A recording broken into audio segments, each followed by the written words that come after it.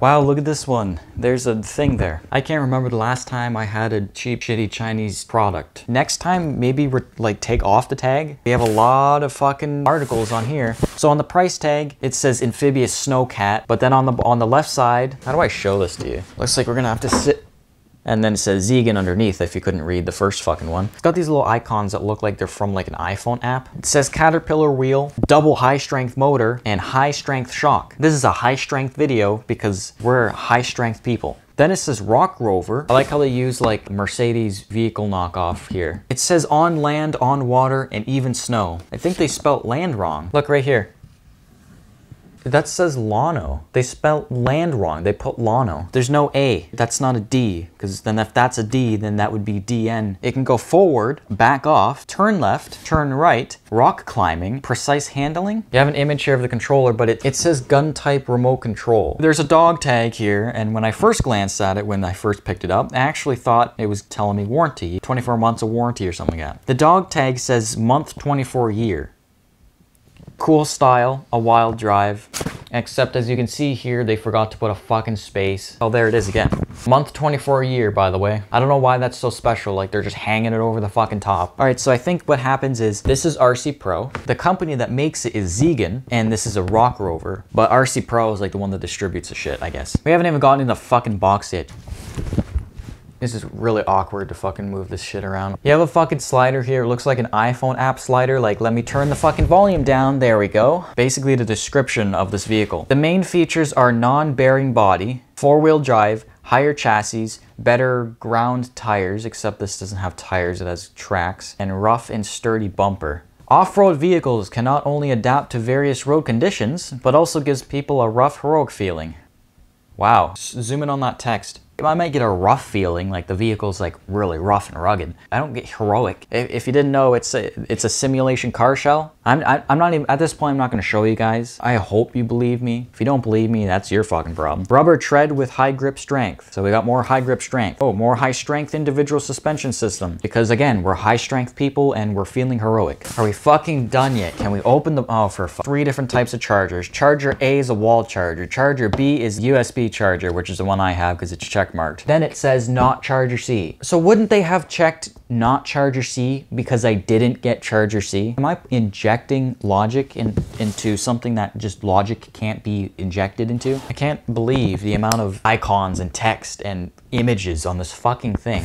It just never ends. Is there more retarded shit on the inside of the box? Probably. The rechargeable battery can only be charged under the adult guardianship. Is that a word? Supervision. Could have used that word. Keep wire and plug away from the water. What wire and plug? Don't touch the running car. Do not play the product on the road or damaged place. Don't be driving that RC car in a damaged place. Do not play the product in sump, sand, or mud. Well, it's amphibious, right? So didn't you just say that we could do that? Somebody Google sump for me, S-U-M-P. Is it swamp? Maybe. What the fuck's sump? This one is a higher quality RC car controller. This is accurate turning, right? So the more you turn it, the more the car turns. The more you press the trigger, the more the car goes. It turns like the other one, but then it clicks.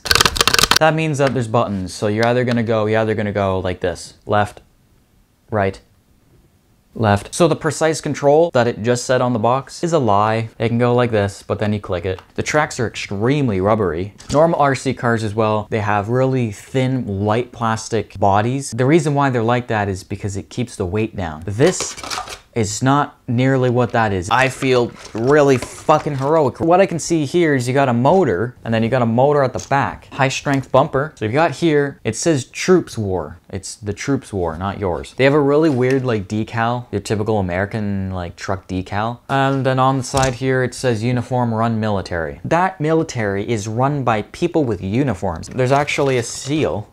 Dumb child plays with his stupid vehicle. It's not doing anything. I told you it's not going to do anything. Dangerously drive the vehicle while we have a nice salt rock light in my phone. Oh fuck, that moves the table way too much. Arm test, where we drive the vehicle over my arm. I'm just trying not to go full fucking power. So we're gonna go take this thing outside. All right, so we came out to the white sand desert, as you can see. On the box it said you can drive on land, snow, and water. We got land. So that's good. We have snow, but we don't have water, so that's gonna have to wait. On the snow, which is, shut the cunt. Can it make it? Look at this one.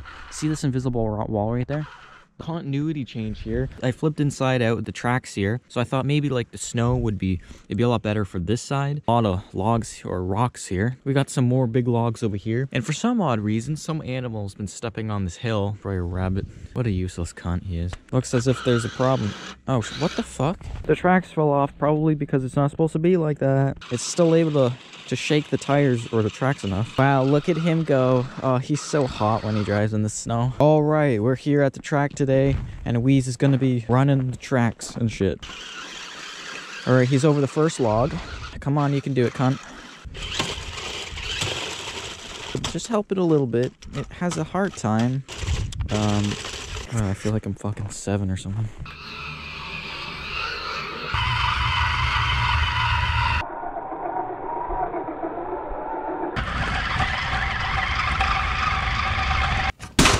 I thought that would be a little more cooler. I think I might have just broke it.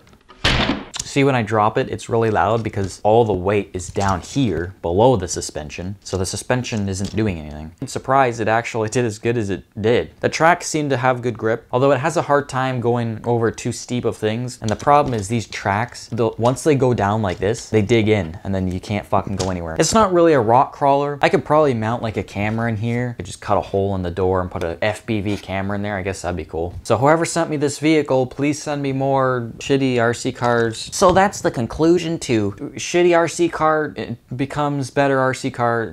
All right, go away. I'm gonna do things now. If you guys made it to this far in the video, we are actually taking off the shocks because I have a suspicion that these don't have oil in them. I think these springs are too fucking hard. There's nothing in there. Man, I would be really good at fixing things. Oh, I just stripped the fucking shit out of that.